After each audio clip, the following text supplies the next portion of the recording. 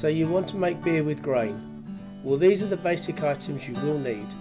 A pot called a mash tun and an electric kettle to help speed things up.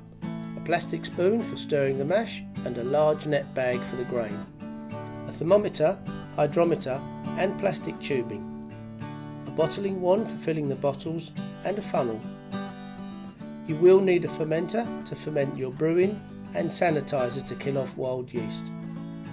You'll also need enough bottles for your brew, bottle caps and a capper. You'll need bottled water or tap water if yours is good enough to drink, and your recipe will also call for grain, hops and yeast, and some sugar for priming your bottles. If you can lay your hands on all these things, then follow me at Cheapskate Brewing and I'll show you how to make beer with all grain at home in your own kitchen.